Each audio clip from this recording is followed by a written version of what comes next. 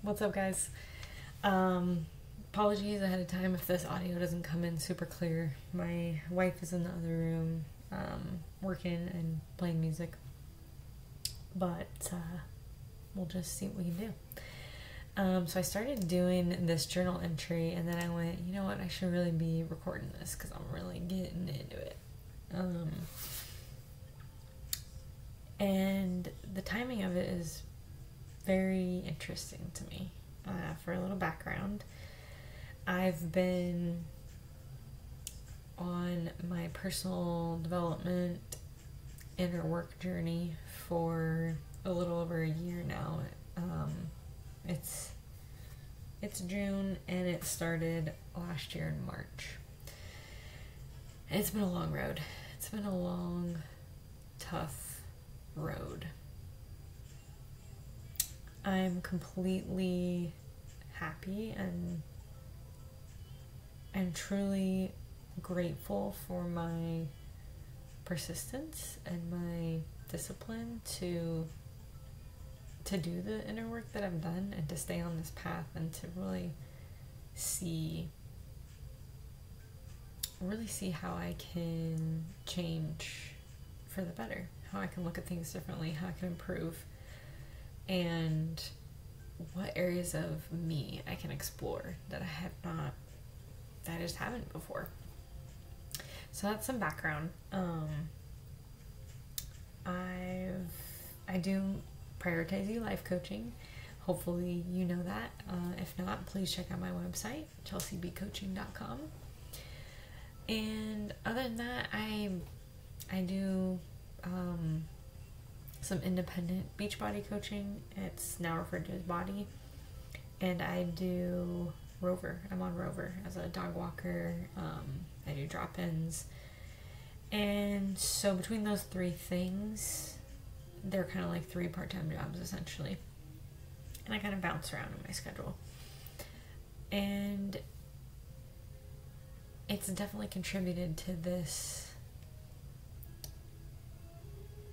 idea that I'm trying to kind of reinvent myself, trying to find a new way of being that feels more like me. Because when I was in a corporate job before, it definitely felt like I was in the wrong spot. Like, it was not a good match. This is not where I'm supposed to be. But I didn't know how to get somewhere else.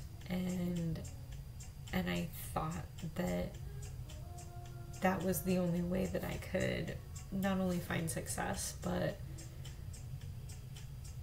be able to support my family, have that steady income, have a reliable job. I thought that was the only way to do it. So I'm unlearning that, and I think that's enough background to introduce my journal prompt. It's a quote from Jerry Gillies. Maybe pronounced that wrong. Jerry, if I pronounced it wrong, apologies. The quote is, "You will recognize your own path when you come upon it, because you will suddenly have all the energy and imagination you will ever need." So, like I wrote, I was typing, like I said, before I started this recording, and I've read this line of thinking many, many times. I put, it's this concept that when you are aligned with your truth and who you came here to be in the universe, things start to come easily to you. It's not easy though, is it? It just looks that way from the outside. It looks easy because it comes effortlessly to you every day when you are aligned. You're energized, alive, in tune with your being, motivated, feeling good. Or as I like to say, thriving. I just want to thrive in every area of my life. I mean, I don't think that's too much to ask. So, in these moments when you're thriving, doors start opening.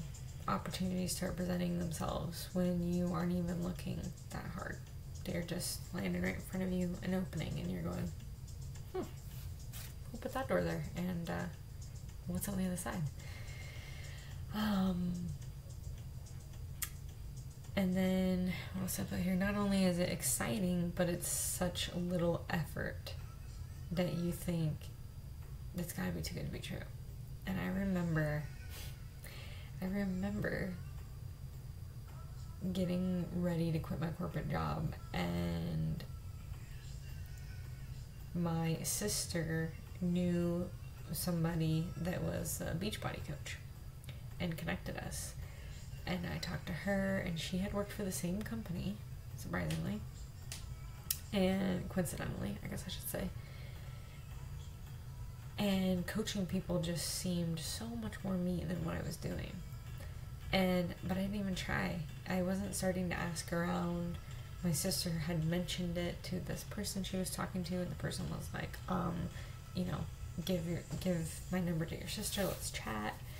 And it all just started happening. And I wasn't looking for it, I wasn't trying. And I remember saying to a coworker, this just feels too good to be true. Like, it feels like there's going to be a catch. Like, I'm waiting for the shoe to drop, right? And we have those moments when things start going right. And you end up finding ways to prove it wrong, or not give in. You know, you end up making excuses why this isn't a good idea, or this isn't the right path for you, or maybe you shouldn't do this because of XYZ, or there's too much risk. And this is where I stopped journaling and decided I needed to record, because I'm like, why do we do that? Why do we do that? Why do we do that? So, turning back to my journaling, why do I do that?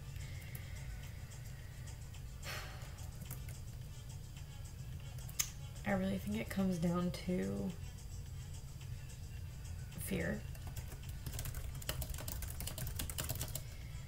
It definitely comes down to fear. Fear of it not working out. Fear of failure.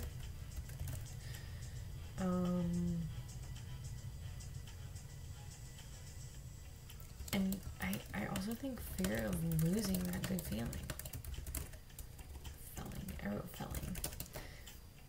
But no, yeah, fear of losing that good feeling is definitely in there. And I think there's also a component of not thinking we deserve it.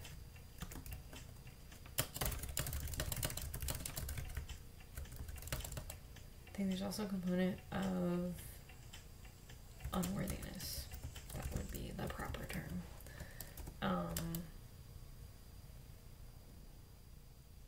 Unworthiness, undeserving.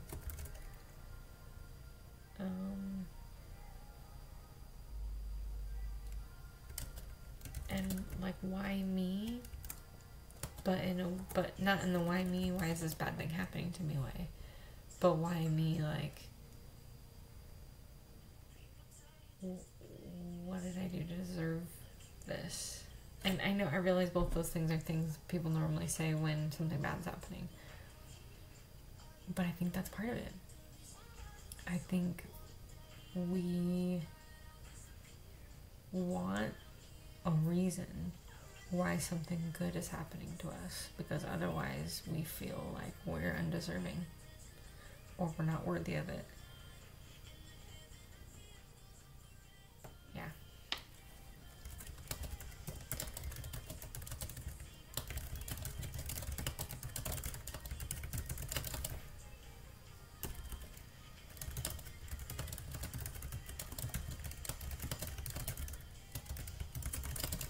Yeah, the other way. Why is this good thing happening to me? And then enters the fear of losing that good feeling.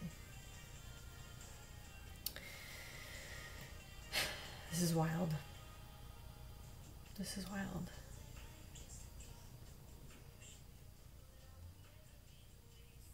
Yeah. And like I said before, I've heard this. This isn't just Jerry saying it right here.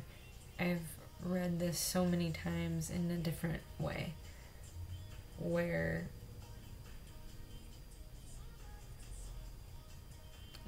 the things that you're good at, the things that interest you, might look like work to somebody else, but to you, they're energizing. They're where you want to be. And so I think that if we can just find a way to prioritize ourselves and find out what those things are that truly drive us, simply because we have interest in it, or we're good at it, or both. We're just being drawn to it. I think if we can pay closer attention to that, we could all thrive a lot more often. A lot more of us could thrive a lot more often. So that's the main message here for me from this, is to keep focusing on me. Keep focusing on my personal development journey, my inner work. Keep focusing on the things that make me feel good, right? Mind, body, and soul, inside and out. What makes me feel good? And keep doing that. And what makes me feel bad? Stop doing that. Or, try to work that out of your routine or out of your life completely, which I know that's many other topics and many other days, but I think that's the main message. To keep just trying to be aligned with that for yourself. And coincidentally, it all comes down to prioritizing you. So let's do that first and foremost. Don't forget it. Prioritize you. Find a way to prioritize you today, right now. It doesn't have to be a big deal. It can be something little,